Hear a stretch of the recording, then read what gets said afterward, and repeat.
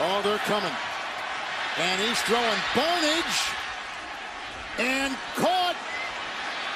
Caught, no sign yet. And he drifts, he holds it as long as he possibly can, and he puts up a jump ball for his tight end, Gary Barnidge. And he's got that one between his legs, Kevin. Check out this. Oh, I don't think it ever touches the ground. It did not. What an incredible play by the tight end. Look what I found. I mean, look at this. What great concentration. He knows it's between his calves. He squeezes it. He's able to pull it up and make a spectacular catch. The coverage by strong safety Will Hill. At the other